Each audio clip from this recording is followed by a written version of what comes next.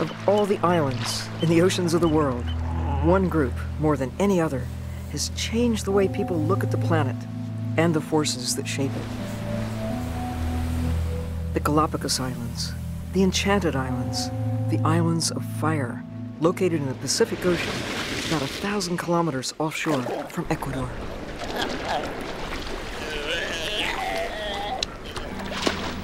As a young man, Charles Darwin visited there in 1835 and was amazed by the creatures he saw. Giant tortoises, flightless cormorants, iguanas, all living side by side with fur seals and penguins right on the equator. It became his laboratory for the study of the origins of life.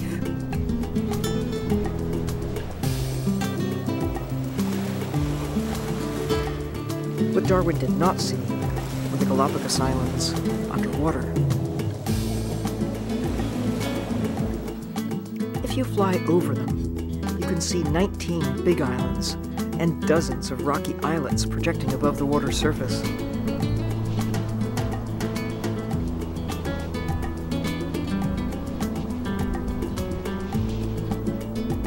But if you could hitch a ride on a turtle or a whale, or could imagine draining away the surrounding Pacific Ocean, you would see the real Galapagos Islands, a chain of undersea mountains, a submerged archipelago that stretches for hundreds of miles and hosts a lively assemblage of underwater plants and animals, including many that live there and only there.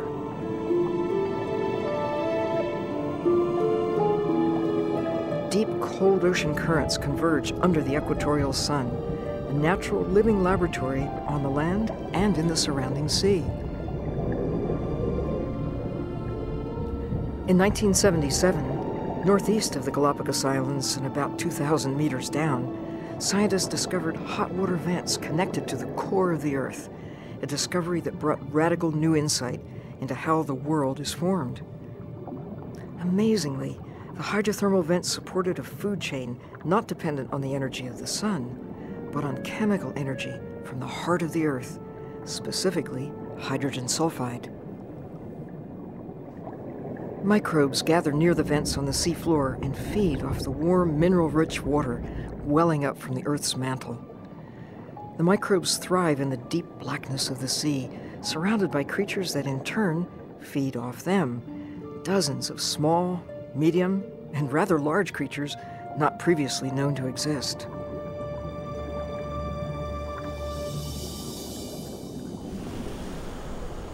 When Darwin arrived on the Galapagos, no people lived on the islands, but whalers and pirates had already depleted the tortoises, turtles, and many of the birds that had no fear of humans and could easily be picked up and eaten.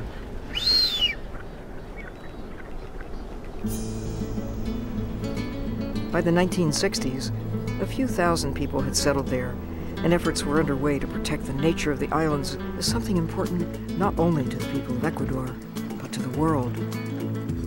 The land and surrounding ocean are now recognized as World Heritage Sites, and 97% of the land above the ocean surface is protected as a national park.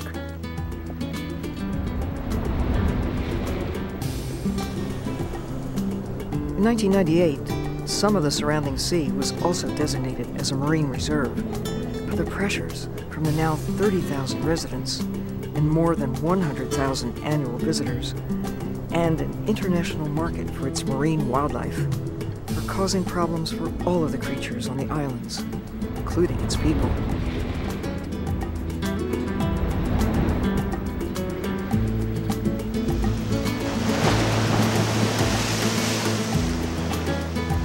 There is still a chance here to glimpse the past and to plan a future where people can find ways to take care of the natural world that takes care of us.